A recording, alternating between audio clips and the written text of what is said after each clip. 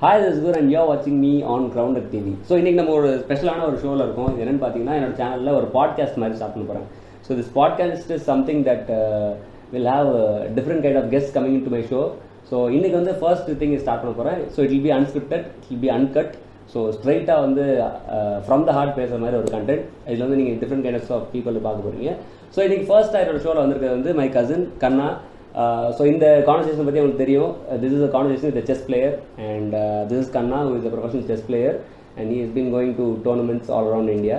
So Kanna, hi, welcome to the show. Welcome to the first podcast ever on Grounded TV. So தமிழில் வந்து நம்ம podcast பண்ணுறதுல we are kind of like pioneers நினைக்கிறேன் I think. So ஒரு brief மாதிரி கொடுக்கணும், like what to you two as a chess player. ஏன்னா எனக்கு செஸ்ஸில் வந்து பேசிக் ஐடியாவே கிடையாது. ஸோ நீ செஸ் பிளேயராக இருக்கிறனால தான் மட்டும்தான் ஓகே இது ஒரு ஸ்போர்ட்டாகவே இருக்குது, ஸ்போர்ட்டாக ஒன்றும் அக்செப்ட் பண்ணல, பட் ஸ்போர்ட்டாக இருக்குன்றதே எனக்கு தெரியும். So give a brief to the audience like how this thing works. நான் வந்து 1999 செஸ் ஆடிட்டுருக்கேன், டோர்னமெண்ட்ஸ்லாம் ஆடிட்டுருக்கேன். ஸோ செஸ்ஸில் வந்து டிஸ்ட்ரிக்ட் டோர்னமெண்ட்ஸ் இருக்கும், அதில் செலக்ட் ஆகி அப்புறம் நேஷ்னல் ஸ்டேட்டு நேஷ்னல் அந்த மாதிரி இன்டர்நேஷ்னல் லெவலில் டோர்னமெண்ட்ஸ் கண்டக்ட் ஆகிட்டுருக்கோம். அதில் நான் வந்து 2003 ஸ்டேட் ஃபர்ஸ்ட் வந்திருக்கேன். ஸோ அண்டர் 13 கேட்டகரியில்.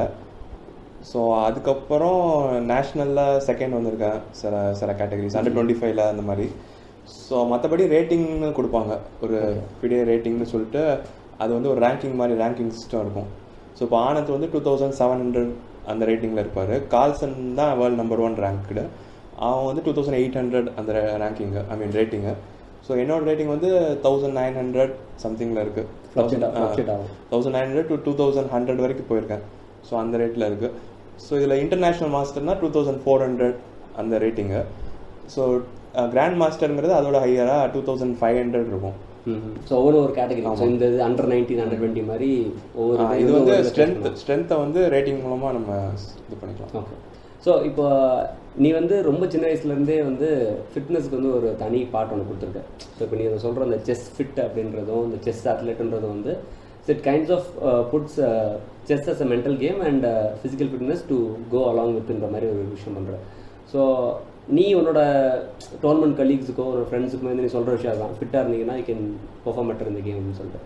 ஸோ இந்த தாட் வந்து நீ நிறைய புக்ஸ் படிப்பேன்றது எனக்கு தெரியும். ஸோ அந்த இதுலேருந்து நீ எடுத்ததா இல்லை முன்னாடி இருந்தே உனக்கு இதோட அலைன்மெண்ட் இதுக்கு இருக்குன்றது உனக்கு ஏதாவது தாட்ஸ் மாதிரி தெரிஞ்சிருக்கா? அதான் சின்ன வயசில் நானும் ரொம்ப ரொம்ப ஒல்லியாக கொஞ்சம் அன்ஃபிட்டாக தான் இருந்தேன். ஸோ அதுக்கப்புறம் சில இன்ஸ்பிரேஷன் மூலமாக அதாவது ரெஸ்லிங்லாம் பார்க்க ஆரம்பிச்சு சொல்லிட்டு ஸோ அந்த இதெல்லாம் பார்க்க ஆரம்பிச்சதுக்கப்புறம் சரி நம்மளும் ஒர்க் அவுட் பண்ணலான்னு ஒரு அந்த 12 இயர்ஸ்லேருந்து சும்மா வீட்டில் டம்பிள்ஸ்லாம் இருக்கும், ஸ்மால் டம்பிள்ஸ், அதை வச்சு எனக்கு நீங்கள் அதெல்லாம் அனுப்புவீங்க ஃபஸ்ட்டு அந்த சின்ன ஃபோனில் வந்து நம்மளே வந்து வரையலாம் ஏதாவது ஒரு இது மாதிரி. ஸோ அதில் வந்து இப்படி ஒரு பாஸ்டர் இருக்கும். ஸோ நீ உங்கள் அப்பாவை எனக்கு அனுப்பிட்டு உங்கள்ட்ட இருக்க ஆர்ட்லாம் எனக்கு அனுப்புங்க அப்படின்னு சொல்லுவீங்க. ஸோ அதில் கீழே சூப்பர் ஹியூமன்ற மாதிரி ஏதோ போட்டில் எனக்கு அனுப்பிருக்கீங்க அவருக்கு. ஓகே. ஸோ அந்த மாதிரி சின்ன வயசுலேருந்து கொஞ்சம் 12 இயர்ஸ்லேருந்து நான் டம்பிள்ஸ் வச்சு ஏதோ ஒர்க் அவுட் பண்ணுவேன். பட் அதுக்கப்புறம் லேட்டராக அந்த புக்ஸ்லாம் படிக்கும்போது தான் ஃபிட்னஸும் ரொம்ப இம்பார்ட்டண்ட்டு. ஸோ ஃபிட்டாக அந்த ஃபிட்னஸ் வந்து மற்ற மென்டல் இதுக்கும் யூஸ் ஆகுங்கிற மாதிரி எனக்கு தெரிய வந்துச்சு. ஸோ அதனால தான் இப்போ நான் அதை வந்து ரொம்ப ப்ராபகேட் பண்ணணும்னு நினைக்கிறேன். பட் இனிஷியலாக நான் வந்து சும்மா ஃபிட்டாக இருக்கணும் அந்த மாதிரி ஹெல்த் அதுக்காக ஆரம்பிச்சது. பட் அதுக்கப்புறம் லேட்டஸ்ட் பர்ஃபார்மன்ஸ்க்கும் அது வந்து இப்போ யூஸ் பண்ணுற மாதிரி இருக்கும். சரி, ஓகே. இப்போ செஸ் கம்யூனிட்டின்றது வந்து இப்போ நீ சொன்ன மாதிரி எனக்கு நிறையா சொல்லியிருக்கேன். இந்த மாதிரி செஸ்ஸுக்கு வந்து ஒன்றும் யார்ட்டும் ரொம்ப அவேர்னஸ் இல்லை. ஸோ இப்போ ஜென்ரலாக கிரிக்கெட்டுக்கு வந்து நம்ம அலைண்டாக இருக்க மாதிரி வேறு ஸ்போர்ட்டுமே நம்ம இருக்க மாட்டோம். ஸோ செஸ்ஸுன்றது இன்னும் ஒரு எப்படி சொல்கிறது, இன்னும் வெளியே தெரியாத ஒன்று லைட்டுக்கு வராத ஒரு கேமாக தான் இருக்குது. இப்போது இந்த 2019 how is it changing, like people are incline towards mental kind of கேம்ஸா இல்லை இன்னும் அதே மாதிரி தான் இருக்கா? நீ from your growth I am asking. இப்போ அதான் ஆக்சுவலாக இயர்ஸ் போக போக கொஞ்சம் அவேர்னஸ் கூட்டிகிட்டு தான் இருக்குது. செஸ்ஸுக்கு மெயினாக வந்து இந்த ஸ்பான்சர்ஸ் வந்து அவ்வளோவா வரமாட்டாங்க. மற்ற அந்த பெரிய கம்பெனிஸ் அந்த மாதிரி ஸ்பான்சர்ஸ் வந்து அவ்வளோவா கிடைக்காதனால இன்னும் ரொம்ப ரீச் பண்ண முடியல பெரிய லெவலில். பட் இப்போ வந்து இம்ப்ரூவ் ஆகிட்டு தான் இருக்குது. டோர்னமெண்ட்ஸ்லாம் இப்போ இன்க்ரீஸ் ஆகிட்டு இருக்கு.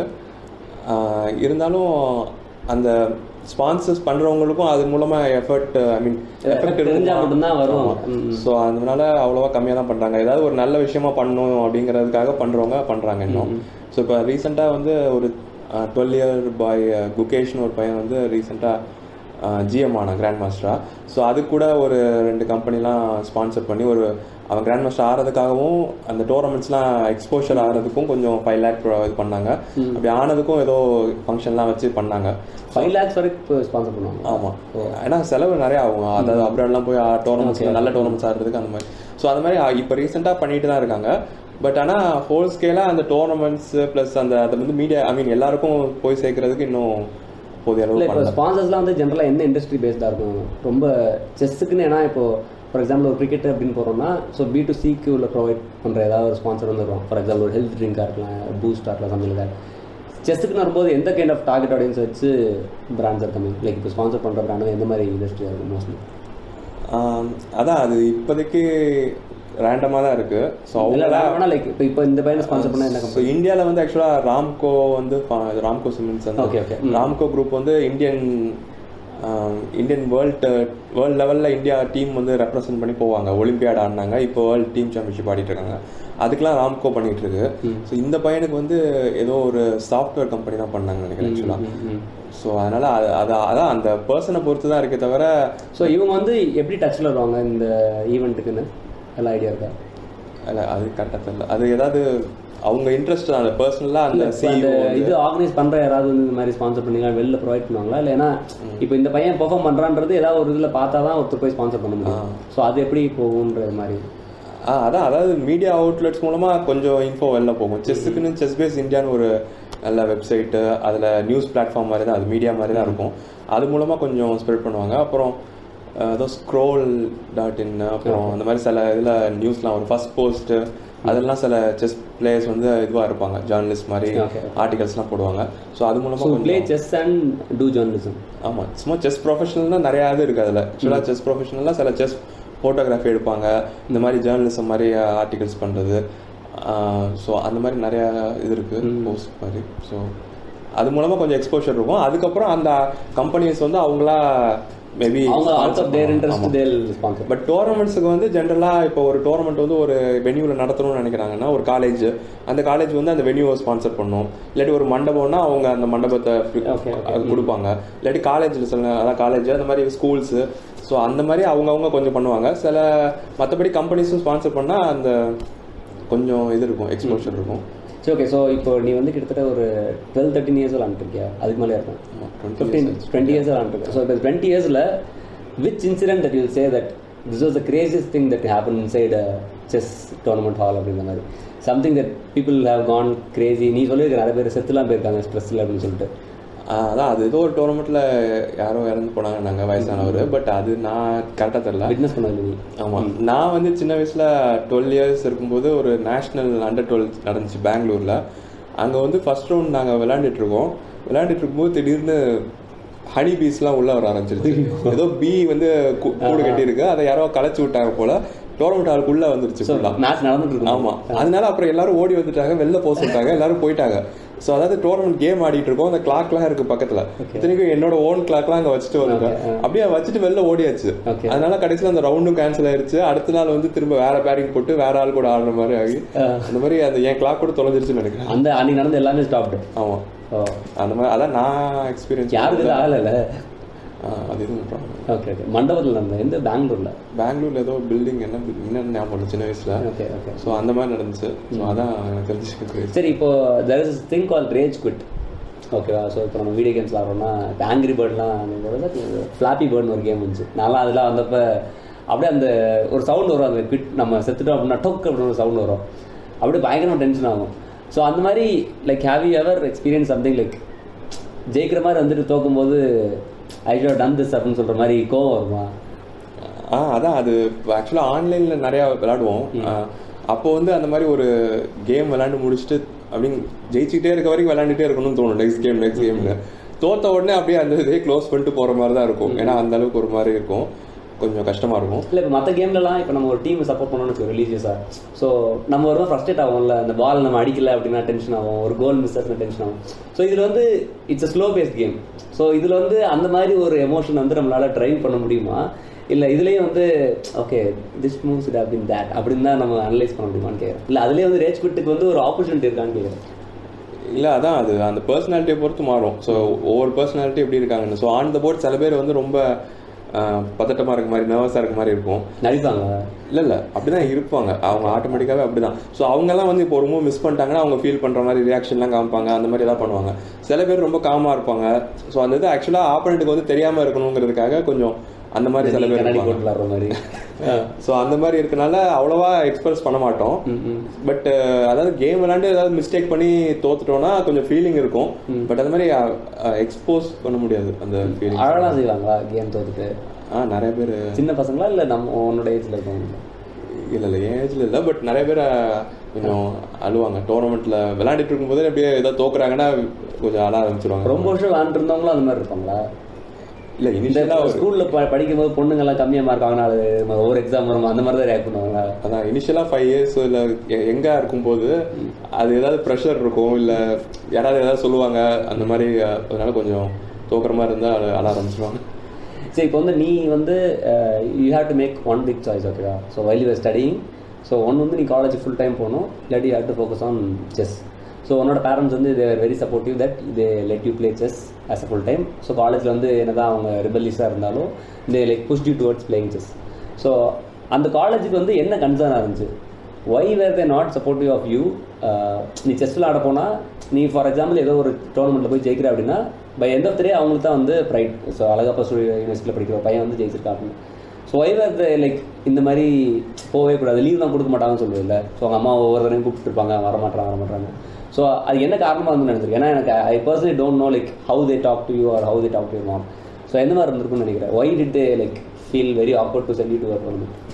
இல்லை நான் வந்து ஆக்சுவலாக மெரிட் மூலமாக தான் அந்த காலேஜை சூஸ் பண்ணி எடுத்தது. ஸோ இப்போ சில பேர் வந்து ஸ்போர்ட்ஸ் கோட்டா மூலமாக அதுக்கு ஒரு தனியாக கவுன்சிலிங் நடக்கும், அது மூலமாக சூஸ் பண்ணுவாங்க. பட் நான் வந்து ஸ்போர்ட்ஸ் கோட்டா மூலமாக பண்ணாமல் மெரிட்லேயே கிடச்சி தான் அந்த அழகப்பா இன்ஜினியரிங் காலேஜில் ஜாயின் பண்ணேன், காரைக்குடி. ஸோ அப்படி இருக்கும்போது அவங்க வந்து என்ன நார்மல் ஸ்டூடெண்ட்டாக தான் அவங்க பார்ப்பாங்க. ஸோ அதனால மற்றவங்களோட கம்பேர் பண்ணும்போது நான் வர மாட்டேங்கிறேன் அந்த மாதிரி தான் பார்ப்பாங்களே தவிர என்ன ஸ்போர்ட்ஸ் பர்சன்ங்கிற மாதிரியே அவங்க தெரியும்ல நீ செஸ் விளாடுறேன்னு. அதான் அந்த அளவுக்கு அவங்க ஸ்போர்ட்ஸ் அவ்வளோவா இம்பார்ட்டன்ஸ் கொடுக்கல. அதாவது ஸ்போர்ட்ஸ்க்காகன்னு எடுத்திருந்தாங்க இல்லை அந்த மாதிரினா அது ஒரு இன்னொரு டீம் ஸ்போர்ட்ஸ்னா கொஞ்சம் இம்பார்ட்டன்ஸ் கொடுத்துருப்பாங்க. வேற ஏதாவது பிசிக்கல் ஸ்போர்ட்ஸ்னா செஸ்ங்கிறத பற்றி அவ்வளோ டிஸ்கிரிமினேஷன் இருக்கு between normal running sports and அதான் அந்த அவேர்னஸ் அவ்வளோவா இல்லை. செஸ்ஸுக்கு வந்து அப்போ இருந்த பிடி அந்த அவங்களாம் அவ்வளோவா அவேர்னஸ் இல்லை. ஸோ அதனால எந்த ஐ மீன் போய் எதுவும் சும்மா டோர்னமெண்ட் ஆடுறாங்கிறது மட்டும் தெரியும். ஸோ திஸ் எப்படி சொல்கிறது, இந்த டிஸ்கிரிப்ஷன் ஆஃப் திஸ் திங் வந்து comes to the management R from your faculty? Faculty தான் நினைக்கிறேன். ஃபேக்கல்ட்டி தான் ஸ்ட்ரைட்டாகவே சொல்லுவாங்களா இப்படி வரமாட்டேன்னு சொல்லி?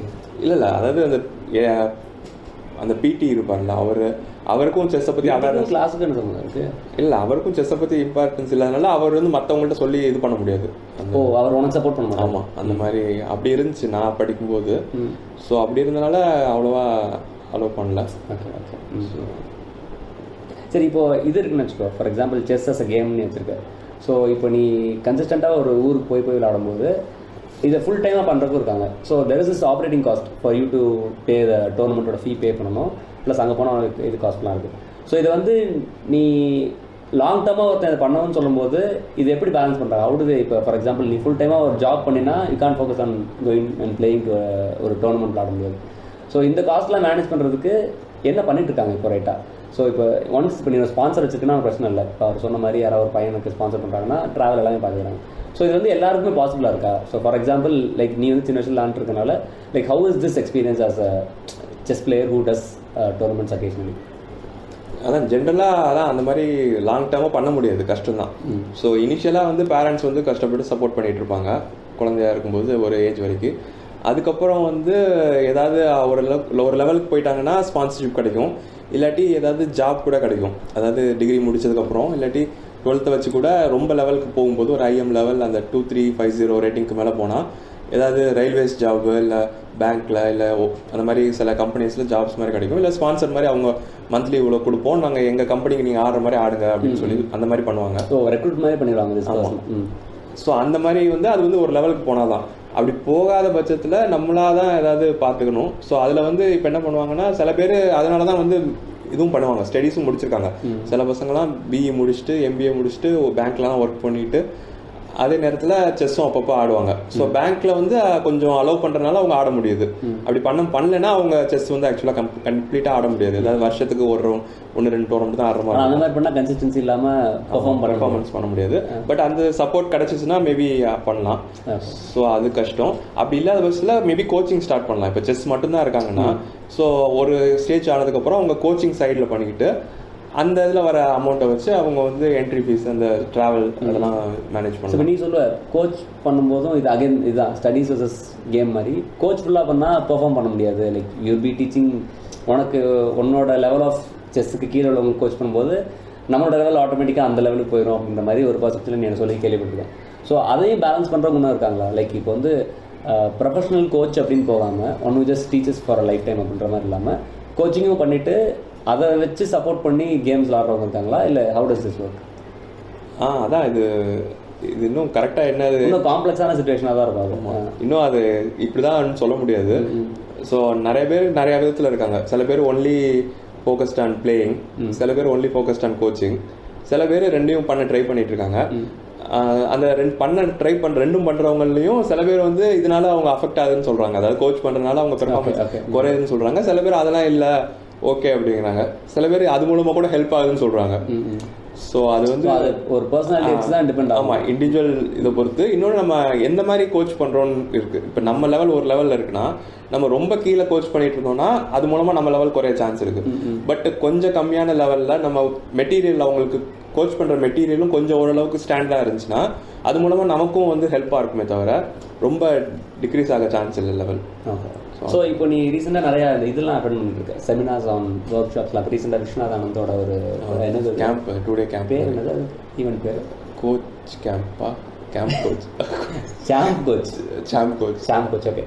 ஸோ இப்போ விஸ்வநாத் ஆனந்த் வந்து இப்போ நம்மளுக்கு தெரியும், நம்மளுக்கு as a இந்தியனா as a Tamil கையா நம்மளுக்கு விஸ்வநாத் ஆனந்த் செஸ்ல தான் தெரியும். இப்போ அவரும் இல்லை அப்படின்னா நம்மளுக்கு அந்த இதில் இன்னும் அவேர்னஸ் இருந்திருக்காரு. என்ன கேம்ன்றது நம்ம கண்டுக்கூட மாட்டோம். ஏன்னா Magnus கால்ஸ்ன்றது it's not a name that you often here in Tamil Nadu. So இப்போது அவர் பண்ணுற மாதிரி இப்போ சென்னையில் அதான் ட்ரெண்டுன்னு வச்சுக்குவேன். So if you are good at something instead of doing it you tell people that I will teach you this. So நான் ஒரு digital marketer அப்படின்னா நான் டிஜிட்டல் மார்க்கெட்டிங் பண்ணாமல் நான் உங்களுக்கு டிஜிட்டல் மார்க்கெட்டிங் சொல்லி தரேன்னு சொல்லிட்டு I will ask people to come to me, I will teach them everything and I will get paid with that. So இப்போ விஸ்வநாத் லெவலில் இருக்கிற மாதிரி are people below that, for example international masters இருக்காங்கன்னா அவங்க இதை வந்து ஃபுல் டைம் ஜாபாக பண்ணுறாங்களா? Like conducting this work shop and getting to train people. அதாவது கோச்சாக மட்டும் இருக்க மாதிரி கோச்சாக இல்லாமல் like conducting work shops to mass of audience. Like இப்போ ஒன்னாக இல்லாமல் இல்லை லைக் ஒரு ட்ரைனிங் அகாடமி மாதிரி வைக்காமல் இப்போ நீ போய் இந்த சாம்ப் கோச் வந்து ஒரு பெரிய ஈவெண்ட் மாதிரி நினச்சில. ஸோ அது மாதிரி ரீசெண்டாக 2-3 அட்டன் பண்ணியும் 1 அட்டன் பண்ணியிருக்கேன் 2-3 அட்டன் பண்ணியிருக்கேன் நினைக்கிறேன். இல்லை அது வந்து like is it like recurrent திங்கா இல்லை ஒன்லி பிக் ஷாட்ஸ் கேன் விட்டாங்க? அதான் வேற ஒரு 2 கேம்ப் அட்டன் பண்ணேன். ஸோ அதான் அவங்க வந்து கோச்சாக தான் இருப்பாங்க ஜென்ரலாக. இப்போ ஆனந்த் மட்டும்தான் இப்போ பிளேயராக இருந்துகிட்டு இந்த மாதிரி பண்ணாரு. பட் ஜென்ரலாக வந்து கோச்சஸ் வந்து கேம்ப் மாதிரி வைப்பாங்க. சும்மா ஒரு ஆள் இண்டிவிஜுவலாக கோச் பண்ணுறது பதிலாக கேம்பாக வச்சா ஒரு 5 பேர் 10 பேர் இல்லை 30 மேக்ஸிமம் 30 அந்த மாதிரி. ஸோ கேம்ப் வைக்கும்போது அவங்களுக்கும் கொஞ்சம் எக்ஸ்பென்சஸ் இதுவாக இருக்கும், 2 பேருக்குமே பெட்டராக இருக்கும். அதாவது அந்த கோச்சுக்கும் கொஞ்சம் நிறையா கிடைக்கும், அதே மாதிரி பிளேயர்ஸ்க்கும் கொஞ்சம் கம்மியான ரேட்டில் அதே இதை யூஸ் பண்ணுற மாதிரி இருக்கும். இல்லை அது எவ்வளோ இன்சைட்ஃபுல்லாக இருக்கும் உங்களுக்கு ஆக்சுவலாக போகும்போது. இப்போ ஃபார் எக்ஸாம்பிள் நீ வந்து 1900 இருக்க, ஸோ விஸ்வநாத் அரௌண்ட் 2700 இருக்கு. ஸோ இதுலேருந்து இன்சைட்ஸ் கிடைக்கிறது வந்து உனக்கு மெஷரபிளாக இருக்குமா? Like would you see a difference after going to the camp or like அது how does that work? ஏன்னா இப்போ நீ ஒரு ஃபிசிக்கல் ஸ்போர்ட் போகிறேன்னா லைக் நான் ஒரு ஸ்டாண்ட் சொல்லி கொடுக்குறேன், நான் கிரிக்கெட்டில் ஒரு ஸ்டாண்ட் சொல்லி கொடுக்குறேன்னா ஓகே ஐ லேர்ன் திஸ் அப்படின்னு இருக்கும். ஸோ இதில் வந்து like how to you take incense and like how to you take insights and எப்படி அதை வந்து okay this is what you learn from the work ஷாப்னு எப்படி ஹவு டு யூ? அதான் அவங்க வந்து அவங்களோட இதை ஷேர் பண்ணுவாங்க. சும்மா அவங்களோட ஸ்டோரி இல்லாட்டி அவங்களோட இன்சைட்ஸு அவங்களோட எக்ஸ்பீரியன்ஸை ஷேர் பண்ணுவாங்க. கேம் எல்லாம் அனலைஸ் பண்ணுவாங்க. ஆமாம், அந்த மாதிரி கேமும் காமிப்பாங்க, கொஷின்ஸ் காமிப்பாங்க. 11 அஜெண்டா இதுதான் நடக்க போகுதுன்றது. ஸோ அந்த மாதிரி இப்போ 5 days கேம்ப்லாம் சில அட்டன் பண்ணால் அது ஒவ்வொரு நாளும் இந்த டாபிக் பேச போகிறாங்க அந்த மாதிரி இருக்கும். ஸோ அதுலேருந்து நம்ம எப்படி நோட்ஸ் எடுக்கிறோம், எப்படி அதை நம்ம பர்சீவ் பண்ணுறது தான், நம்ம பர்சீவ் பண்ணி அப்ளை பண்ணிக்கிறது தான். ஓகே. ஸோ அவங்க தான் நான் இது if you attend this work shop you will get திஸ்ன்னு சொல்லிலாம் promote பண்ண மாட்டாங்க. அந்த மாதிரி பண்ண முடியாது. ஏன்னா எல்லாமே வந்து செஸ்ஸில் வந்து நம்மளா ஓனாக ஒர்க் பண்ணால் தான் வரும். எதுவுமே அவங்க சொல்லி கொடுக்கறதுனால வந்துடும் ஆட்டோமேட்டிக்காக. ஸோ அவங்க வந்து அந்த ஒரு மெத்தடை சொல்லுவாங்க, அவங்களுக்கு எது ஒர்க் ஆச்சுங்கிற ஒரு மெத்தட் சொல்லுவாங்க. அதுக்கப்புறம் அதை நம்ம அப்ளை பண்ணி அதை ப்ராக்டிஸ் பண்ணால் தான் அது வந்து. ஸோ நெசசரி நம்மளுக்கு அது ஒர்க் ஆகணும்னு சொல்ல முடியாது, பிகாஸ் எல்லாமே வேறு வேறு மாதிரி இருக்கும். ஸோ இப்போ ஒரு செஸ் கேமில் எத்தனை பாசிபிலிட்டிஸ் இருக்குது? லைக் ஏன்னா இப்போ ஒரு நாளைக்கு ஒரு டோர்னமெண்ட் போகிறோம் அப்படின்னா தெர் பி 200 கேம்ஸ் நடக்குதுன்னு வச்சுக்கோ. 200 கேம்ஸும் வில் ஹாவ் அ ஸ்பெசிஃபிக் இது இருக்கும். So how are the probabilities that have the same game being plate by 2 people? அப்போ எத்தனை பாசிபிள் இதுன்னு ஏதாவது இருக்குங்களா? அது மாதிரி ஏதாவது இருக்கா?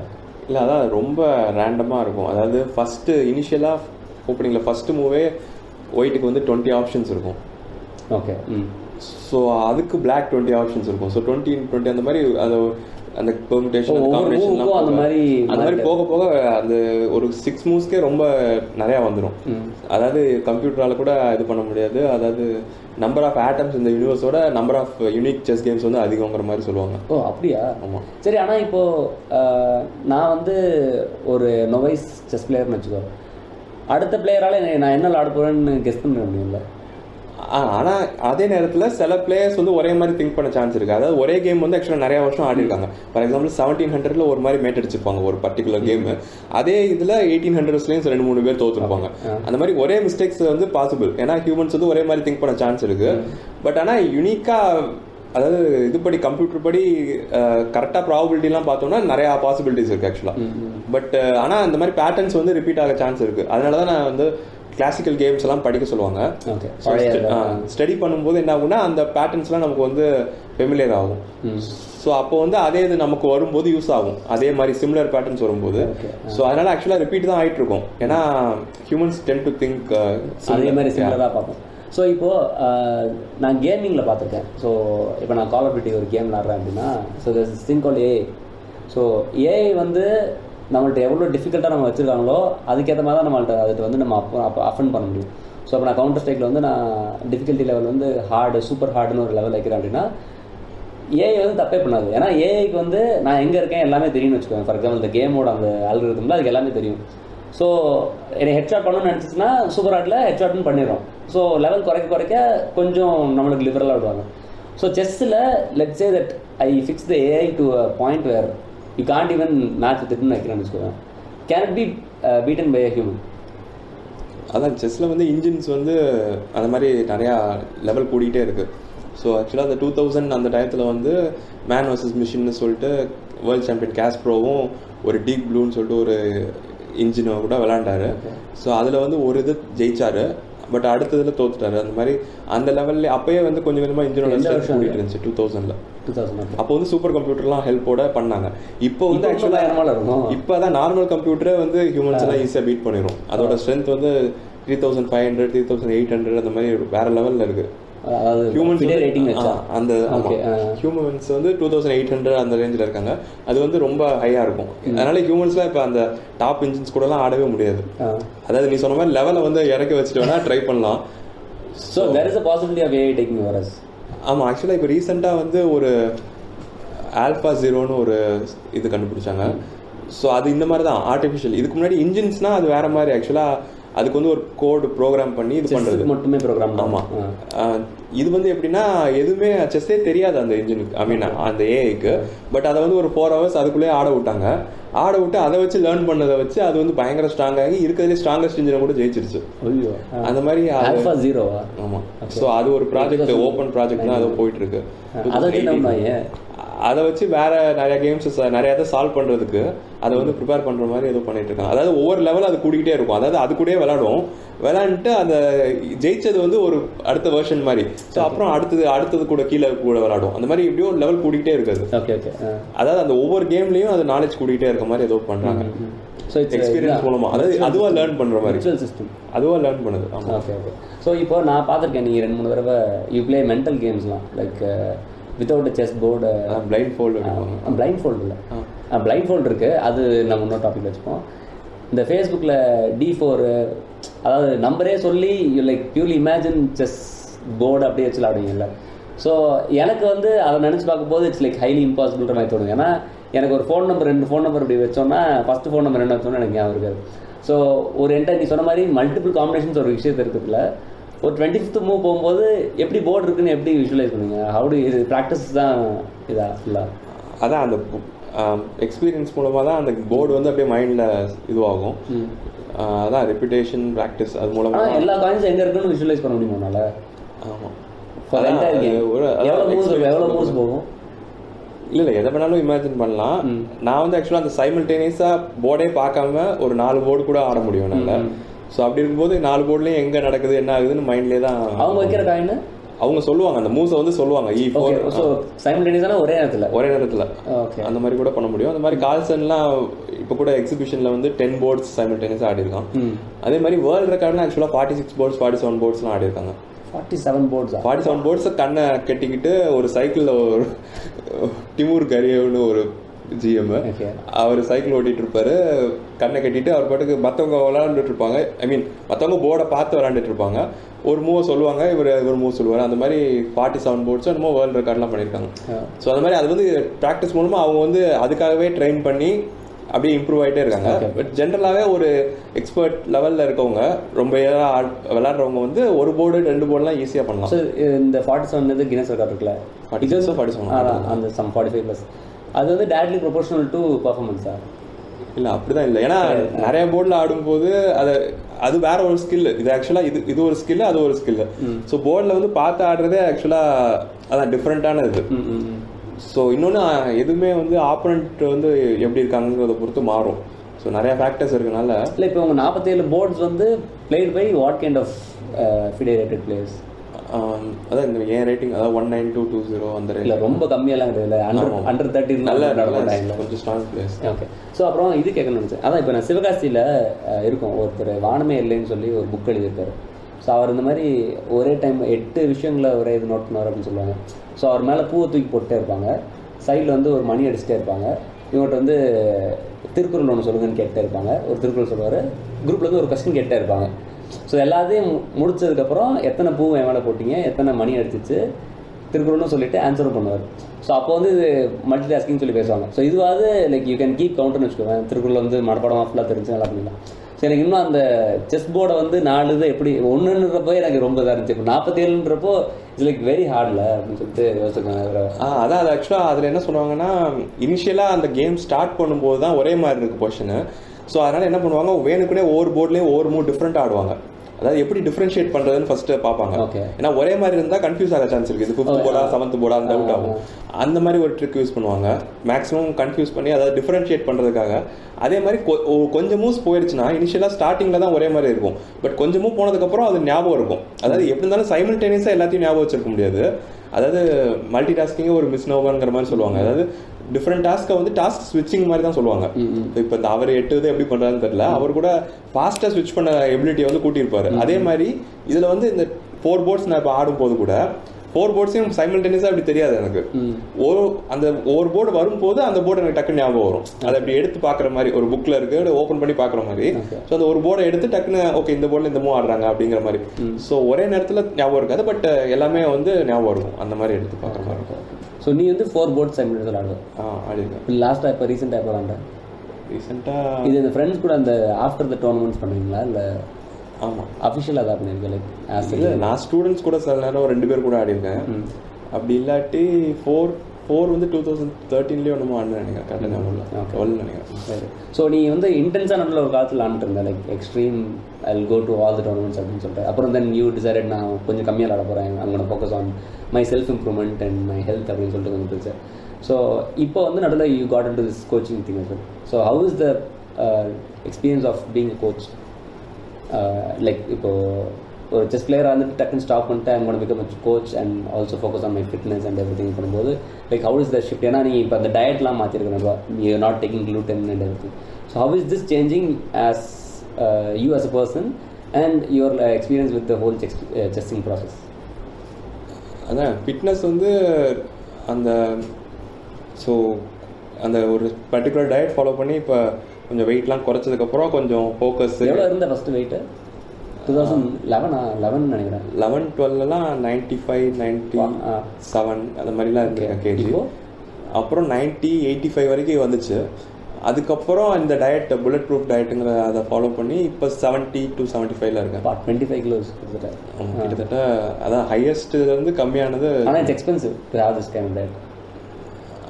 எக்ஸ்பென்சிவ்னா அது இல்லை பட்டர் காஃபிலாம் போடுறது கஷ்டம் தானே. ஆமாம், பட் எப்படி உனக்கு வந்து காரைக்குடியில் இருக்கிறது அட்வான்டேஜஸ் நினைக்கிறேன். Because you get cross fed ஐட்டம்ஸ்லாம் வந்து ஈஸியாக கிடைச்சிருது. மற்ற ஏரியாஸ்லாம் இந்த அளவுக்கு கிடைக்கும். சென்னைலாம் அந்த பட்டரே வந்து ரொம்ப காஸ்ட்லின்னு நினைக்கிறேன் நீங்கள் சொல்கிற அந்த கிராஸ் ஃபெட் பட்டர்லாம். அதான், பட் எப்படி இருந்தாலும் அது வந்து ஒரு ரோட் மேப் மாதிரி இருக்கும். புல்லட் ப்ரூஃப் ரோட் மேப்னு அந்த வெப்சைட்டில் கூட இருக்கும். Bullet proof X. ஆமாம், அந்த ஒரு அந்த புல்லட் ப்ரூஃப் ரோட் மேப்பை மட்டும் டவுன்லோட் பண்ணிக்கலாம் பிடிஎஃப் ஃபார்மேட்டில். ஸோ அதில் வந்து சும்மா ஒரு இது மாதிரி இருக்கும். நீங்கள் இது பண்ணலாம் அப்படிங்கிற மாதிரி உங்களுக்கு சாய்ஸ் இருக்கும். ஸோ அதில் இது பண்ண முடியலன்னா அந்த புல்லட் ப்ரூஃப் காஃபி குடிக்க முடியலன்னா அதுக்கு பதிலாக வேறு க்ரீன் டீ குடிக்கலாம். ஸோ அந்த மாதிரி இந்த பக்கம் வந்து நீங்கள் ஃப்ரூட்ஸ் என்ன சாப்பிடணும் அந்த மாதிரி எல்லாத்துக்குமே ஒரு இது மாதிரி இருக்கும். அஃபோர்டபிலிட்டிக்கு ஏற்ற மாதிரி நம்ம அது ஒரு ரேஞ்ச் மாதிரி இருக்கும். அதாவது இது வந்து க்ரீன் ஐட்டம்ஸ், இது வந்து எல்லோ சஸ்பெக்ட் ஃபுட்ஸ்னு ஒரு ரேஞ்சு.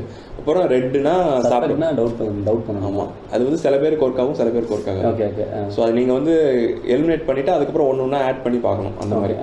ஸோ அது அந்த டயட்டு. ஸோ இது கிட்டத்தட்ட கஸ்டம் மேடு டயட் மாதிரி ஆயிடும். ஆமாம், நீங்கள் அதாவது நீங்கள் எங்கே வேணாலும் இருக்கலாம். நீங்கள் வந்து வேணுக்குனே கூட சூஸ் பண்ணி ஒரு ரெட்டான ஃபுட்டை சாப்பிடலாம். But anyway you will be still on that road map. Okay, ரெட்னா it's dangerous. ஆமாம். ஓகே, நீங்கள் ரெட்டு எல்லோ க்ரீனா? க்ரீன் தான் better. Okay, bullet proof. So அந்த டயட்டை யூஸ் பண்ணி இந்த வெயிட்டை குறைச்சதுக்கப்புறம் எனர்ஜி, ஃபோக்கஸ் அதெல்லாம் கொஞ்சம் அதிகமாக இருக்குது.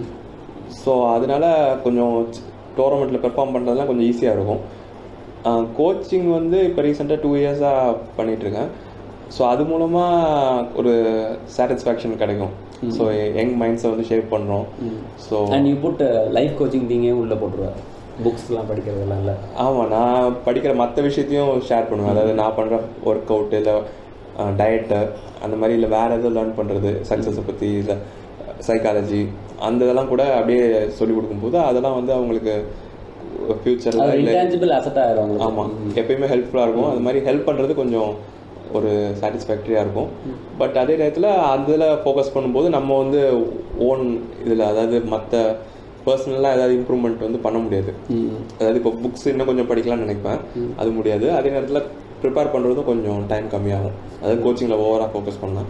ஸோ அந்த மாதிரி கொஞ்சம் இது பண்ண மாதிரி இருக்கும். அதே மாதிரி டோர்னமெண்ட்ஸ் ஆடுறப்ப கோச் பண்ண முடியாது.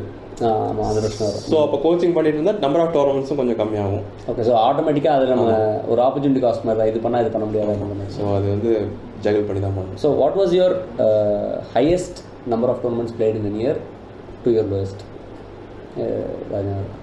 ஆக்சுவலாக இந்த காலேஜ் டயத்தில் நான் சொன்ன மாதிரி காலேஜில் வந்து ஸ்போர்ட்ஸ் கோட்டா மூலமாக ஜாயின் பண்ணல. ஸோ மெரிட்டில் ஜாயின் பண்ணனால அவங்க அவ்வளோவா அலோவ் பண்ணல. ஸ்போர்ட்ஸ் கோட்டா ஜாயின் பண்ணாலும் இதே ஃபீஸ் தானே இருக்கும்ல? எப்படி? ஃபீஸ் சேமாக தான் இருக்கும். ஸோ மெரிட்டில் பண்ணனால இல்லை, மெரிட்னா ஃபீஸ் கம்மியா? இல்லை, ஒரே ஃபீஸ் தான்.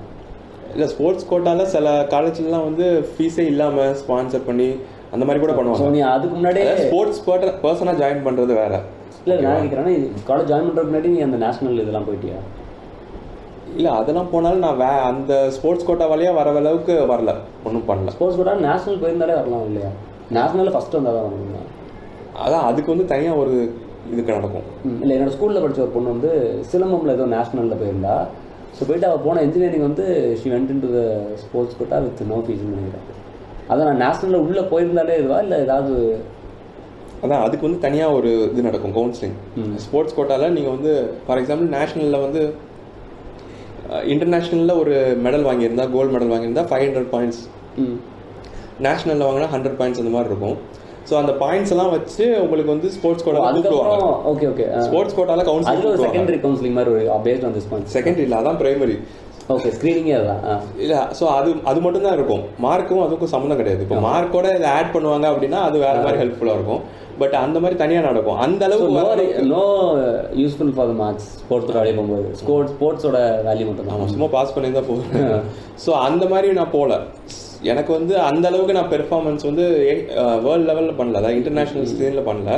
ஸோ அப்போ வந்து நான் ஸ்டேட் ஃபர்ஸ்ட் வந்திருந்தேன். நேஷ்னலில் இன்னும் அவ்வளோ பண்ணல ஸ்கூல் டைத்தில். ஸோ அதனால அதை வழியாக போக முடியாதனால நான் வந்து மெரிட் மூலமாக போனேன். ஸோ அப்படி போனதுனால ஸ்போர்ட்ஸ் பர்சனுங்கிற ஒரு இதுவே இல்லை, அதாவது அப்படி ஒரு கன்சிடரேஷனே பண்ணாதனால. எத்தனை டோர்னமெண்ட்ஸ் பரியர் அதான்? ஸோ அந்த டயத்தில் 2 or 3 தான் ஆடி இருக்கேன். அதான் லோயஸ்டா? ஹையஸ்ட்டு அதான் இயர்லி தானே கேட்குறேன். இயர்லி தான் கேட்குறேன். இயர்லி ஹையஸ்ட் வந்து இப்போ ரீசெண்டாக தானே? ஆமாம், ஆஃப்டர் த டயட் தான். ஆமாம். எவ்வளோ ஆடி இருக்காரு? மந்த்லி ட்வைஸா? அதான் மந்த்லி 2-3 டோர்னமெண்ட்ஸ் ஆடுற மாதிரி இருக்கும். ஸோ ஆவரேஜாக 2ன்னு வச்சா 24 டோர்னமெண்ட்ஸ் ஆடுவேன். அப்பா அதான் செஸ் சீன் லாஸ்ட் இயர் 24 வந்துருங்களா? அதான் கவுண்ட் பண்றதே இல்லை, கவுண்ட் பண்ணி பார்த்தா தான் தெரியும். ஏன்னா செஸ் சீன்லாம் சொல்லுவாங்க வரிசையா ஆடிட்டு இருக்கான் எல்லா டோர்னமெண்ட்டும். இல்லை செஸ் பிளேயர்ஸ் மற்ற பிளேயர்ஸ்லாம் சொல்லி பார்க்கும்போது சொல்லுவாங்க என்ன இங்கே ஆடினா அங்கே ஆடினா எல்லா இடத்துலையும் ஆடிட்டு இருக்காங்க. அவங்க இந்த அளவுக்கு கம்பேரிட்டிவ் ஆட மாட்டாங்க. ஆமாம், அவங்க ஏதாவது வேற ஏதாவது ஜாப்ல இருப்பாங்க, இல்லாட்டி வேற ஏதாவது கோச்சிங். இப்போ கோச்சிங்லேயே இப்போ வந்து நான் வந்து அகாடமி இன்னும் ஸ்டார்ட் பண்ணல. ஏன்னா அகாடமின்னு ஸ்டார்ட் பண்ணா அப்புறம் அதுக்காகன்னு சொல்லிட்டு ஒரு ஷெட்யூல் இருக்கும், பிளஸ் அவங்களுக்குன்னு சொல்லிட்டு ஒரு கமிட்மெண்ட் இருக்கும், மந்த்லி உள்ள கிளாஸஸ் எடுக்கணும் அப்படிங்கிற மாதிரி ஃபிக்ஸ் ஆயிரும். ஸோ அது மாதிரி பண்ணாதனால என்னால் போக முடியாது. ஆமாம். ஸோ மற்ற மாதிரி அப்படி இல்லாமல் மற்ற பிளேயர்ஸ்லாம் வந்து அகாடமி ஸ்டார்ட் பண்ணியிருப்பாங்க, அதனால போக முடியாது. இல்லாட்டி வேற ஜாப்ல இருப்பாங்க, அதனால அவ்வளோவா லீவ் கிடைக்காது. ஸோ 1 வீக் வேணா எப்பயாவது கிடைக்கும், மந்த்லி 1 வீக் வேணா கிடைக்கும். சரி, இப்போ what is the highest age that a person is playing that you know from your thing? Viswanathan எவ்வளோ வயசு? 47 சம்திங். 40 தானே? இல்லை இப்போ நீ உன்னோட கூட விளாட்றவங்கள யாராவது லைக் இந்த ஏஜில் ஆஃப்டர் மேரேஜ்லாம் வந்து விளாண்டுருக்காங்க ஒன்று லைக்? அதான் எல்லா ஏஜ்லேயும் இருப்பாங்க.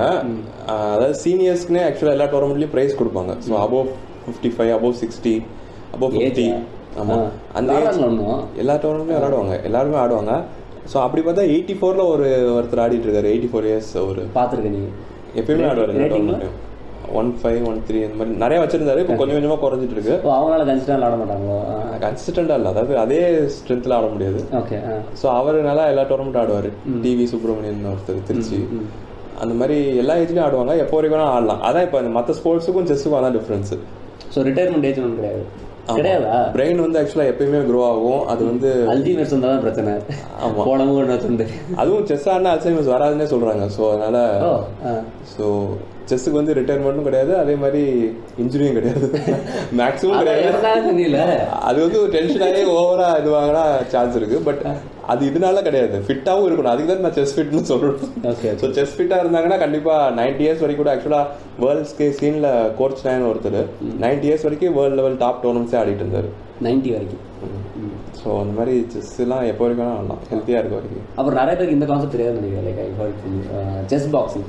ஸோ செஸ் பாக்ஸிங் அப்படின்னா நான் ஃபஸ்ட்டு என்ன நினச்சேன் அப்படின்னா பாக்ஸிங் பண்ணிட்டு அப்படியே மூவ் ஆடுவாங்க அப்படின்னு நினைச்சேன். But due del concept like ஒரு மாதிரி வித்தியாசமாக இருக்குல்ல. So how good is chess boxing thing in India? இல்லை ஃபஸ்ட்டு வேர்ல்டு இல்லை. ஸோ செஸ் பாக்ஸிங்கில் அது 2 இருக்குன்னு நினைக்கிறேன். அதாவது ப்ரொஃபஷனல் இருக்குது, அமெச்சூர் இருக்குது. 2 அகாடமி மாதிரி 2 விதமாக வேர்ல்டு சாம்பியன்ஷிப்லாம் நடத்துகிறாங்கன்னு நினைக்கிறேன். அதில் வந்து அமெச்சூரில் தான் வந்து எல்லோரும் பார்ட்டிசிபேட் பண்ண முடியும். ப்ரொஃபஷனலில் வந்து already you have to be a professional boxer and you have competed in 50 combats, bouts, 50 matches or something like that. So அதே மாதிரி செஸ்லேயும் வந்து ரேட்டிங் வந்து ஒரு 1-7 ரேட்டிங் இருந்தால் தான் அந்த ப்ரொஃபஷனல் ஆட முடியும். அமெச்சூர்னா யார் வேணாலும் ஆடலாம். ஸோ அதில் வந்து எப்படின்னா ஒரு டோட்டல் 11 ரவுண்ட்ஸ். ஸோ 6 ரவுண்ட்ஸ் வந்து பாக்ஸிங், அதுக்கு ஊடால 5 ரவுண்ட்ஸ் வந்து செஸ். இல்லை சாரி, 6 ரவுண்ட்ஸ் செஸ், அது கூட 5 ரவுண்ட்ஸ் வந்து பாக்ஸிங் இருக்கும். So each 3 minutes round. Okay, boxing இல்லை ரெண்டுமே. ஓகே ஓகே, ஈக்குவல் டோஸாக இருக்கும். ஆமாம். ஸோ ஃபஸ்ட்டு வந்து அந்த கிளாக் இருக்கும், செஸ் கிளாக்கு. அதில் வந்து ஈச் 9 minutes வச்சுருவாங்க. So 9 + 9 18 minutes. ஸோ அதான் வந்து 6 ரவுண்ட்ஸ் ஆஃப் செஸ். ஓகே, 3 நிமிஷம். ஸோ அதுக்கு ஊடால வந்து 5 ரவுண்ட்ஸ் ஆஃப் பாக்ஸிங், அதுவும் 3 minutes. ஓகே, ஸோ அதுதான் டோட்டல் டைம். ஸோ ஃபஸ்ட்டு வந்து 3 minutes செஸ் ஆடுறோம், அதுக்கப்புறம் போய் பாக்ஸிங் க்ளவுஸை போட்டு வந்து பாக்ஸிங் ஒரு ரவுண்ட் ஆடணும். ஓகே. ஸோ இதில் வந்து செஸ்ஸில் வந்து செக்மேட் பண்ணாலும் வின்னு. பாக்ஸிங் க்ளவுஸ் போட்டே விளாட முடியாது. ஸோ செஸ்ஸில் வந்து செக்மேட் பண்ணாலும் கேம் ஓவர். Okay okay. பாக்ஸிங்ல யாராவது நாக் அவுட் பண்ணி வின் பண்ணாலும் அதோட முடிஞ்சிடும். அப்படி இல்லைன்னா நெக்ஸ்ட் அந்த ரவுண்ட் முடிச்ச உடனே திரும்ப வந்து இதெல்லாம் கழட்டி வச்சு மண்டல் அடி வாங்கிட்டா இங்கே வந்து விளாட முடியாது. அதான் ஆக்சுவலாக அதான் ரொம்ப சேலஞ்சிங்கான ஸ்போர்ட்னு நினைக்கிறேன் செஸ் பாக்ஸிங். ஏன்னா மென்டலாக யூஸ் பண்ணிட்டு இருக்கும்போது ஃபிசிக்கலாக பண்ண முடியாது. அதே மாதிரி ஃபிசிக்கலாக பண்ணிட்டு இருக்கும்போது அந்த பிரெயினுக்குலாம் பிளட் போகாது அவ்வளோ. So it's a very challenging. Chess ஃபிட்ன்றது கிட்டத்தட்ட செஸ் பாக்ஸிங்க்கு யூஸ்ஃபுல்லாக இருக்கும். ஆமாம், அதாவது செஸ் பாக்ஸிங் வந்து இந்தியாவில் இன்னும் அவ்வளோ ஃபேமஸ் ஆகலை. பட் அகாடமிலாம் இருக்குன்னு நினைக்கிறேன், அகாடமி அசோசியேஷன்லாம் இருக்கு. பட் வேற பிரிட்டன் அந்த மாதிரி பண்ணால் ஸ்பான்சர்ஸ் வர ஆரம்பிச்சிருவாங்கன்னு நினைக்கிறேன். ஆமாம், அது வந்து நல்லா ஸ்பெக்டேட்டர் ஸ்போர்ட்ஸாக நல்லா இருக்கும். ஸோ அது அதான் ஃபியூச்சர். யூஎஸ்ல தான் டாமினண்டாக இருக்கா? இல்லை, லண்டனில் ஏதோ இருக்குன்னு நினைக்கிறேன், நிறையா கிளப்ஸ் நிறையா இது. அந்த லண்டனில் யூஎஃப்சி கொஞ்சம் ஃபேமஸ். அதனால லண்டன் யூஎஃப்சி தானே இல்லையா? யூஎஸ் எல்லாமே யூஎஸ்ல. ஓகே. சரி, இப்போது 2-3 கேம்ஸ் தொடர்ந்து போகிறீங்க, ஓகேவா? So prize money how to you spend it? ஜென்ரலாக எனக்கு தெரியும் நீ 2-3 சைக்கிள்ஸ்லாம் வாங்கிடுவேன், அதாவது நான் சைக்கிளே கொடுத்துருவாங்க சில நேரம். ஸோ இப்போ லைக் பல்க் இதுனா like do you again put it in the form to improve your chess or like do you spend it for yourself as a treat? சின்ன வயசுல பேரண்ட்ஸோட டிசிஷன் இருக்குன்னு வச்சுக்கோங்க ஓரளவுக்கு. இப்போ you have the authority of doing R what ever you want to do. So அதான் இது வந்து அவதான் இண்டிவிஜுவலாக என்னென்ன பண்ணுறாங்க அவங்க இதுதான். சரி, வாட் டு யூ டூ ஜென்ரலாக? அதான் நான் வந்து அது பேங்க்கில் சில நேரம் இப்போலாம் மணி ட்ரான்ஸ்ஃபர் தான் பண்ணுறாங்க, இல்லாட்டி செக்காக வருது. செக் கொடுத்து அது போட்டு பேங்க்கில் தான் வரும். முன்னாடி கையில் கொடுப்பாங்க, கேஷ் ப்ரைஸாகவும் கொடுப்பாங்க, இப்போ பேங்க்கில் போடுறாங்க. ஸோ அதை வந்து அப்படியே அடுத்ததுக்கு யூஸ் பண்ணுற மாதிரி தான் இருக்கும். Next tournament plants, entry fees கட்டுறது, ஃப்ளைட் டிக்கெட் போடுறது, ஹோட்டல் அகாமடேஷன், அந்த மாதிரி தான் யூஸ் பண்ணுற மாதிரி இருக்கும். So you mostly use it for your next things. So இப்போ அந்த இது இருக்குல்ல, டோர்னமெண்ட் ஃபீஸ் இருக்குல்ல, ஸோ டோர்னமெண்ட் ஃபீஸ் வந்து இது வரைக்கும் ஹையஸ்ட்டாக பே பண்ணது எவ்வளோ? ஸோ 10,000 இந்த மாதிரி இருக்கும். அதுதான் மேக்ஸ், அதுக்கு மேலே ஒன்று இன்டர்நேஷ்னல் ஆனது. இன்டர்நேஷ்னல்லாம் அதிகமாக இருக்குமா? இல்லை 15,000 10,000 அந்த ரேட்டில், அந்த ரேஞ்சில் இருக்கும். Okay okay. ஸோ அது விச் வில் இன்க்ளூட் அகாமடேஷன்? அதாவது பேசிக் அகாமடேஷன் இருக்கும். அதாவது பெட் போட்டு கொடுக்குறாங்க. இல்லை ட்ரிபிள் ஷேரிங் ஒரு ரூம் இந்த மாதிரி இருக்கும். அதாவது இந்த கிராண்ட் மாஸ்டர் டோர்னமெண்ட்லாம் நடக்கும், இயர்லி 5 to 6 times இந்தியாவில் நடக்கும். அதில் இந்த மாதிரி என்ட்ரி ஃபீஸ் வந்து 10,000 மேலே இருக்கும். ஓகே. ஸோ ஆமாம், இப்போ அதை பேச மாட்டோம். So you become a coach and then you made a child win a world tournament. So அதை பற்றி like can you tell a little? அதான் அண்டர் 7 பொண்ணு, லக்ஷனான ஒரு பொண்ணு. ஸோ வந்து ஒரு 2 years-ஆக கிட்டத்தட்ட கோச் பண்ணிகிட்ருக்கேன், பண்ணிகிட்டு இருந்தேன். அப்போ ஸோ வேர்ல்டில் வந்து அண்டர் 8 ஸ்கூல்ஸ் சாம்பியன்ஷிப்னு ஒன்று, அதில் வந்து வின் பண்ணான். அதுக்கப்புறம் விளாண்டது எங்கே ஆக்சுவலாக? அது அல்பேனியாவில் நடந்துச்சு. அல்பேனியா என்ன கண்ட்ரி? அல்பேனியா தான் கண்ட்ரியா? கரெக்டாக தெரியல. அல்பேனியா தான் கண்ட்ரி. அதான் Europe. Okay okay. So they flu out. Sponsor இருந்துச்சா? இல்லை இவங்க ஃபேமிலி எல்லாம் தான் பண்ணாங்க. அது நிறைய செலவாச்சு. ஸோ அல்பேனியாவில் வின் பண்ணா. அதுக்கப்புறம் national under 7 champion last year. அது முடிச்சதுக்கப்புறம் அது வின் பண்ணிட்டு வந்ததுக்கப்புறம் ஸோ என்ன கேட்டால் அதை பற்றி அவ்வளோ அதை பற்றி தான் சொல்கிறேன். அதான் அந்த நல்லா ஹார்ட் ஒர்க் பண்ணி இந்த மாதிரி ஃபோக்கஸ் ஹார்ட் ஒர்க்கு அது மூலமாக அச்சீவ் பண்ணேன். ஓகே. ஸோ இப்போ அவள் வந்து அண்டர் 7 அண்டர் 8. இப்போ 8 ஆயிடும். ஓகே. ஸோ அந்த லெவல் ஆஃப் இதில் இருக்கும்போது நீ எப்படி இருந்த?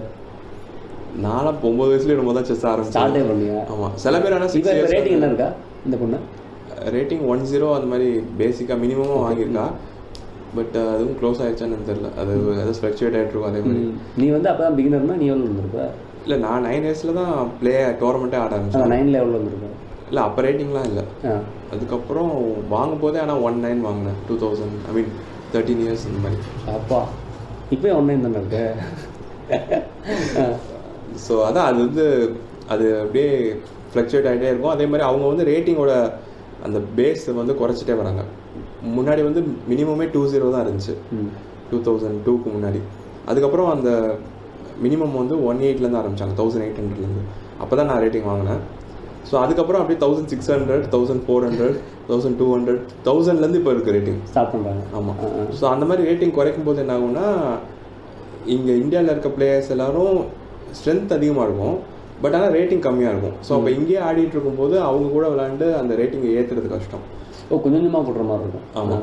அதாவது இப்போ ஒரு 4 கேம் ஜெயிச்சா அதுக்கு 8 பாயிண்ட் தான் கூட்டியிருக்கும். ஆனால் ஒரே ஒரு லோ ரேட்டட் கூட தோத்துட்டோம்னா 16 பாயிண்ட் குறைஞ்சிடும். Okay okay. ஸோ அந்த மாதிரி ஒரு ஸோ அப்போ கன்சிஸ்டண்டாக நல்லா பெர்ஃபார்ம் பண்ணால் மட்டும்தான் ஈஸியாக போக முடியும். இல்லாட்டி வேற எங்கேயாவது ஃபாரினில் அவங்க ரேட்டட் அதிகமாக இருப்பாங்க, ஆனால் ஸ்ட்ரென்த் அவ்வளோவா இருக்காது. அந்த மாதிரி கண்ட்ரியில் டோர்னமெண்ட்ஸ் ஆடினா கொஞ்சம் ஏற்றுறது ஈஸியாக இருக்கும். சரி, இப்போ உங்களை ஒரு மேட்ச்சில் பேரிங் பண்ணுறாங்கன்னு வச்சுக்கோ. ஸோ பேர் பண்ணும்போது உனக்கு அவங்களோட ரேட்டிங் தெரிய சான்சஸ் இருக்கா? அந்த லிஸ்ட்ல வந்துடும். ஓகே. ஸோ எனக்காவது ரொம்ப லோ, உன்னை விட ரொம்ப லோ ரேட்டட் பிளேயர்னு வச்சுக்கோ, பேர் பண்ணிடுறாங்க. ஃபார் எக்ஸாம்பிள் எனக்கு எப்படி பேர் பண்ணுவாங்கன்னு தெரியல, பண்ணுறாங்கன்னு வச்சுக்கோ. பண்ணி இந்த ரேட்டட் பிளேயர் தானே அப்படின்னு சொல்லிட்டு எதார்த்தமாக உட்காந்து தோற்றுருக்கேன். நிறைய நடக்கும். ஸோ 1-1 அந்த 1100 இல்லாட்டி 1200 அந்த மாதிரிலாம் ஆடி இருக்கேன். இல்லாட்டி 10 கூட ஏதாவது பிளண்டர் பண்ணால் தோக்கலாம். ஸோ அதாவது கொஞ்சம் அதாவது சீரியஸாக ஆடாமல் இல்லாட்டி ஏதாவது கஷ்டமாக இருக்குமா தோற்றதுக்கு அப்புறம்? ஆமாம், அதாவது ட்ராவல் பண்ணிட்டு ஏதாவது போனா இல்லை ரொம்ப டயர்டாக இருந்துச்சு இல்லை அந்த மாதிரி, இல்லாட்டி ஏதாவது மிஸ்டேக் பண்ணால் பிளண்டர் பண்ணால், இல்லாட்டி அதான் ரேட்டிங் வந்து ஒன்றும் பெருசாக சொல்ல முடியாது. அது இப்போதைக்கு அவங்க அந்த ரேட்டிங் இருக்காங்க, but maybe they are on the apprise. So அவங்களும் நல்லா தான் ஆடுவாங்க. ஸோ நம்ம அண்டர்மைன் பண்ணாமல் ஆடணும் நான் எப்பயுமே. இல்லை ஆமாம், அண்டர் எஸ்டிமேட் பண்ணலாம். ஆமாம், இல்லை ஹையர் ரேட்டட் பிளேயர்ஸ் கூட ஜெயிக்க வந்து இருக்கு அன்எக்ஸ்பெக்டடா. அந்த மாதிரியும் ஹையர் ரேட்டட் ஜெயிச்சிருக்கேன். எவ்வளோ வரைக்கும் இப்போ நீ 1900 இருக்கும்போது 2200 2300 அப்பப்போ. ஆனால் அதெல்லாம் விளாடவே நல்லா இருக்குமா? லைக் ஜெயிக்க போகிறோம் அப்படின்னு தெரிஞ்சா? ஆமாம், நல்லா இருக்குமா? அதான் ரேட்டிங் வச்சு ஒன்றும் சொல்ல முடியாது. நம்ம ஸ்ட்ரென்த்து வேற மாதிரி இருக்கும். ரேட்டிங்கிறது சும்மா ஒரு இது மாதிரி தான், நம்பர் மாதிரி தான். ஸோ அந்த ரேட்டிங் நல்லா இருந்தாலுமே அந்த செஸ் மேட்ச் டிட்டர்மைன் பண்ணுறது அந்த டைமில் இருக்கிறது மட்டும். ஆமாம், ஏன்னா இப்போ மற்ற ஸ்போர்ட்ஸ்னா இப்போ அவங்க வந்து பெட்டர் பிளேயர்னா அவங்களுக்கு ஏதாவது வேற டிஃப்ரெண்ட்டான ஒரு எபிலிட்டி இருக்கும் அப்படின்னு சொல்லலாம். பட் செஸ்ல வந்து எப்படி இருந்தாலும் ஈக்குவலான பீசஸ் வச்சு தான் ஸ்டார்ட் பண்றோம். ஸோ அந்த கேம்ல எவ்வளோ கான்சென்ட்ரேட் பண்ணி எவ்வளோ எஃபர்ட் கொடுத்து விளாடுறோங்கிறது வந்து ரொம்ப இம்பார்ட்டண்டா இருக்கும். அதே மாதிரி ஃபேக்டர் ஆஃப் லக்கும் இருக்கும். ஸோ எப்போ வேணாலும் என்ன வேணாலும் ஆகலாம். திடீர்னு ஒரு செகண்ட் கான்சென்ட்ரேஷன்ஸ் ஆனால் கூட ஏதாவது பிளண்டர் பண்ணலாம். ஆனால் ஏதாவது ஒரு மூவ் நம்ம தப்பா வைக்கும் போதே தெரிஞ்சுமா இருக்கணும் லூஸ் அப்படின்னு? லைக் இந்த மூவ் நம்ம அதாவது வச்சதுக்கப்புறம் இது நம்ம பண்ணிடக்கூடாதுன்னு தெரியுமா? ஆமாம், கரெக்டாக வைக்கும்போது தான் தெரியும். வச்சதுக்கப்புறம் இப்படி நோ ரிட்ராக்டிங் அதில் கேம்லேயே. ஆமாம், தொட்டுட்டா இட் ஹஸ் டு பி மூவ்டா. ஆமாம், இப்படி மூவ் பீஸை டச் பண்ணிட்டு இப்படி மூவ் பண்ணிட்டு கை எடுத்துட்டோம்னாலே அது வந்து அவ்வளோதான். ஆனால் அப்படி இப்படி வச்சிருந்தோம்னா போர்ட் மாதிரி அப்படி மூவ் பண்ணிட்டு இருந்தோம்னா அதை திரும்ப எடுத்து வச்சுட்டு வேற எங்கேயாவது மூவ் பண்ணி ஆகணும். டச் பீஸ்னு ஒரு ரூல் இருக்கு. ஸோ அதனால அது அந்த தொட்ட பீஸை விளையாட தான் ஆகணும். ஓகே. ஸோ அப்புறம் இந்த இதெல்லாம் இருக்குல்ல சீட்டிங் இன் செஸ், லைக் இது எடுத்துகிட்டு வரது, பிட் எடுத்துகிட்டு வருது, ஃபோன் எடுத்துறது அப்படின்லாம். ஸோ அதெல்லாம் எந்த லெவலில் வரைக்கும் பண்ணியிருக்காங்க உனக்கு தெரிஞ்சு? இல்லை, அதான் சீட்டிங்லாம் பண்ணக்கூடாதுன்னு சொல்லி தான் நிறையா பண்ணுறாங்க. பட் இல்லை, எனக்கு எப்படி புரியலன்னா என்ன மாதிரி சீட் பண்ண முடியும்? ஃபோனில் கேட்பாங்க இந்த மூவ் ஆடிருக்காங்க அப்படின்னு. அதான் சில பேர் இப்போ ரீசெண்டாக டெக்னாலஜி அட்வான்ஸ்மெண்ட் மூலமாக அந்த ப்ளூடூத்து, ஸோ அது மாதிரி ஏதாவது டிவைஸை வந்து பாடியில் வச்சுருப்பாங்க. ஸோ அதை வந்து அது மூலமாக கான்டாக்ட் பண்ணி வெளியில் இருக்கவங்கள்ட்ட ஏதாவது கேட்குறது. வெளில இருக்க நல்ல பிளேயராக இருப்பானா இல்லை வெளில இருக்க வேற யாராவது அசிஸ்டன்ஸ் இருப்பானா? அதான் மேபி வெளியில் இருக்கவங்க அந்த மாதிரி கம்ப்யூட்டர் இன்ஜினை யூஸ் பண்ணிட்டு, ஃபோனில் கூட மொபைல்லாம் இன்ஜின் இருக்குது, அதை யூஸ் பண்ணிட்டு இருப்பாங்க. இவங்க ப்ளூடூத் காதில் இல்லாட்டி எங்கேயாவது பாடியில் அந்த மாதிரி வச்சுட்டு யூஸ் பண்ணுவாங்க.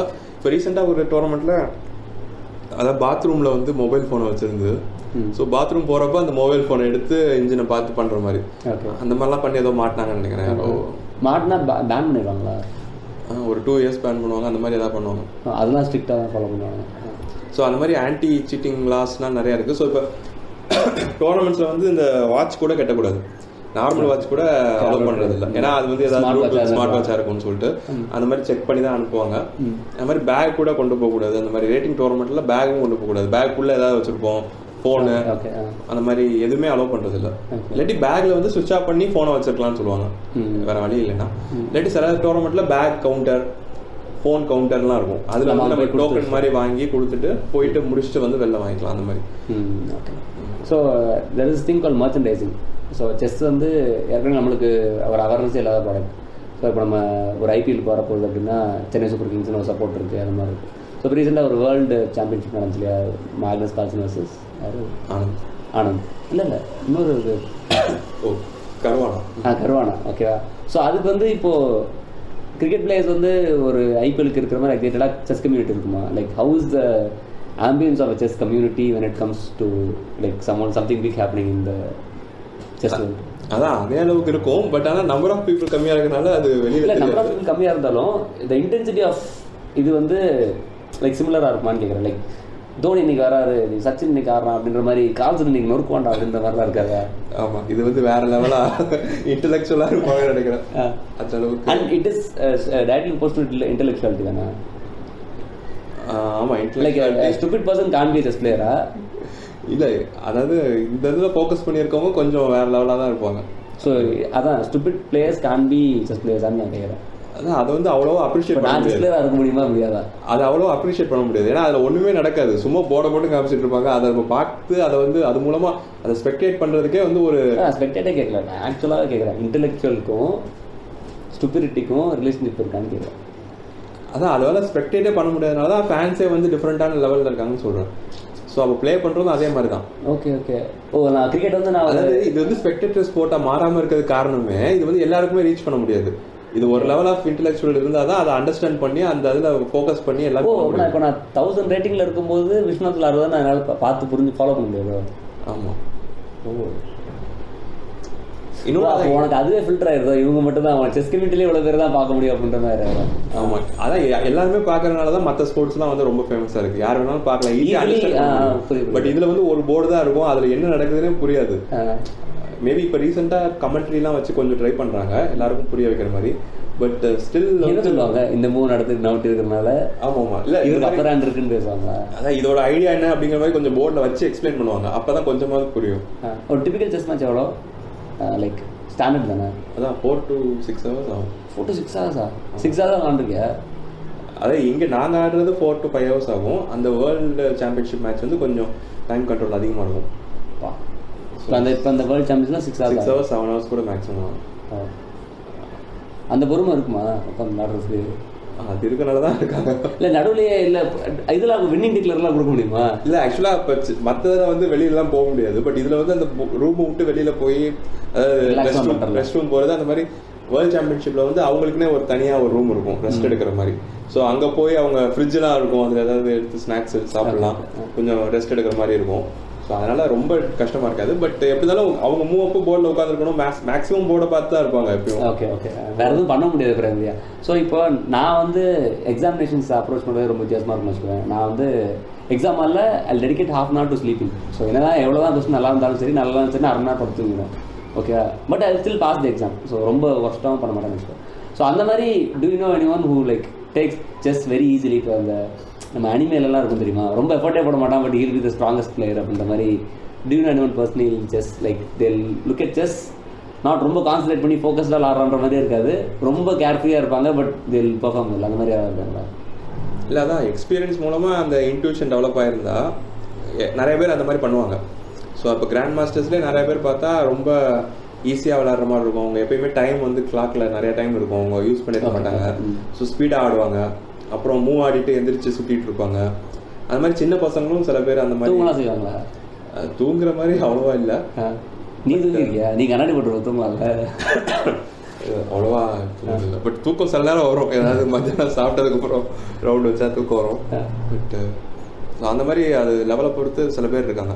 கொஞ்சம் அவங்க அதான் பார்க்குறதுக்கு ஈஸியாக தெரியும் அவங்க எஃபர்ட்ஸ். ஸோ அடுத்து what is your future thing with chess? What you want to to with chess? So like you will have some plans, like இப்போ ட்ரைனிங் தான் ஃபோக்கஸ் பண்ண மாதிரி கேமரா ப்ரொஃபஷனல் பிளேயர் ஆகும். ஸோ இப்போ வந்து நிறைய டோர்னமெண்ட்ஸ் ஆடுற மாதிரி தான் பிளான் நெக்ஸ்ட்டு. இப்போ இதுக்கப்புறம் மும்பையில் ஒரு டோர்னமெண்ட் இருக்குது, அதுக்கப்புறம் டெல்லியில் ஒன்று இருக்குது. ஸோ ஏப்ரல்லையும் கேரளாவில் 2 டோர்னமெண்ட் இருக்குது, அப்புறம் கோவா, அப்புறம் கோயம்புத்தூர், அந்த மாதிரி 2 months நல்லா நிறைய டோர்னமெண்ட்ஸ் இருக்குது. பட் மெயினாக வந்து அந்த செஸ் அத்லெட்னு ஒரு வெப்சைட்டு தான் நம்ம அந்த இது கொஞ்சம் இன்னும் கொஞ்சம் கண்டென்ட்லாம் கிரியேட் பண்ணி அதை இன்னும் ப்ரொமோட் பண்ணணுங்கிறது. ஸோ அது மூலமாக இந்த செஸ் ஃபிட்னஸ், செஸ் ஃபிட்டாக இருக்குது, அப்புறம் செஸ் டயட்டு. அதாவது டயட் வந்து ரொம்ப இம்பார்ட்டன்ட். ஆக்சுவலாக டயட் தான் வந்து ஒரு ரா மெட்டீரியல் மாதிரி. ஸோ இப்போ பிரெயினை வந்து நியூ செல்ஸ் ஃபார்ம் பண்ணுறதுக்கு, அந்த நியூ மெமரி ஸ்டோர் ஆகிறதுக்கு, ஸோ நியூ லேர்னிங் வந்து ஒழுங்காக அமைகிறதுக்கே வந்து அந்த ரா மெட்டீரியல் நம்ம டயட் வந்து ஒழுங்காக இருந்தால் தான் அது மூலமாக நியூரான்ஸே ஒழுங்காக வரும். சும்மா கண்ட மணிக்கு ஃபாஸ்ட் ஃபுட்டை சாப்பிட்டுக்கிட்டு செஸ்ஸு 4 hours பார்க்குறேங்கிறனால இம்ப்ரூவ்மெண்ட் வந்து கம்மியாக தான் இருக்கும். ஸோ அந்த மாதிரி செஸ் டயட்டுங்கிற ஒரு கான்செப்ட். ஃபிட்டாக இருந்தாலும் இம்பார்ட்டன்ட். ரொம்ப ஃபிட்னஸ் வந்து நம்ம இந்த கேம் ஆடும்போதே ரொம்ப ஸ்டாமினா தேவைப்படும். அதே மாதிரி ஃபிட்டாக இருந்தால் தான் அந்த பிளட் சர்க்குலேஷன்லாம் நல்லா இருந்து பிரெயினுக்கு வந்து அந்த நியூரோஜென்சிஸ் கூட ஹெல்ப் பண்ணும். அதாவது நியூரான்ஸ் வந்து புது நியூரான்ஸ் கிரியேட் ஆகிறதுக்கே வந்து பிரெயின் டிரைவ்டு நியூரோ ஃபேக்டர்னு ஒன்று BDNFங்கிறது வந்து எக்ஸசைஸ் பண்ணால் தான் ஸ்டிமுலேட் ஆகும். எக்ஸசைஸ் பண்ணால் தான் அந்த ஹார்மோனே வந்து ஸ்டிமுலேட் ஆகும்னு சொல்லுவாங்க. ஸோ அந்த மாதிரி ஒரு கான்செப்ட்லாம் இருக்கு. ஸ்டிமுலேட் ஆகும்னா என்ன இருக்கா, செக்ரீட் ஆகும். அதாவது BDNFங்கிறது வந்து செக்ரீட் ஆகும். அது வந்து இந்த நியூரோஜெனிசிஸ்க்கு ஹெல்ப் பண்ணும், ஸ்டிமுலேட் பண்ணும். அந்த நியூரோஜெனிசிஸ் நியூ நியூரான்ஸ் இல்லாட்டி நியூ கனெக்ஷன் அந்த ப்ராசஸை வந்து ஸ்டிமுலேட் பண்ணும். ஸோ அந்த மாதிரி நிறைய ரிசர்ச் லேட்டஸ்ட்டாக இருக்குது. ஸோ இப்போ செஸ்ஸில் கூட ஆக்சுவலாக இப்போ கிராண்ட் மாஸ்டர்ஸ்லாம் சில பேர் வந்து ஃபிட்னஸில் ஃபோக்கஸ் பண்ணி அவங்களோட பெர்ஃபார்மன்ஸ் வந்து வேறு லெவலுக்கு போயிட்டு தான் இருக்குது ஆல்ரெடி. ஸோ அந்த மாதிரி ஆனால் எல்லாருக்கும் அந்த அவேர்னஸ் வரணுங்கிறது என்னோட ஆசை. ஸோ அப்புறம் இந்த செஸ் அத்லெட்டில் வந்து இப்போதைக்கு டிஷர்ட்ஸ், செஸ் டிஷர்ட்ஸ் நான் வந்து ரொம்ப வருஷமா அந்த செஸ் டிஷர்ட்ஸ்லாம் நிறைய டிசைன்லாம் போடுறது, ஆமாம் கஸ்டம் டிசைன் நிறைய பண்ணுறது, அதை வந்து இப்போ செஸ் அத்லெட் மூலமாக பண்ணி அதை வந்து மற்றவங்களுக்கும் அஃபோர்டபுள் ப்ரைஸஸில் ப்ரொவைட் பண்ணுறதா long term plan. Okay, so I think we have spoken for எவ்வளோ நேரம் பேசியிருக்கோம் கேடு போடுதா இல்லையா வந்துட்டு இருக்கு. ஸோ நம்ம வந்து கிட்டத்தட்ட ஒரு 55 நிமிஷம் பேசியிருக்கோம். அண்ட் ஐ திங்க் நிறைய விஷயம் கவர் பண்ணியிருக்கோம்னு நினைக்கிறேன், like starting from your chess career to your future plans. And இது ரொம்ப நாளாக நம்ம பண்ணணும்னு பிளான் பண்ணிட்டு இருந்தது நிறைய தடவை. ஸோ இந்த தடவை I think we got the time. So thank you so much for coming to the first ever podcast of Grounded TV. And I wish you all the very best for Chess Athlete, and I'll meet you in the next podcast of it. So thank you so much for watching this video. This is me Goan and Kannan signing off.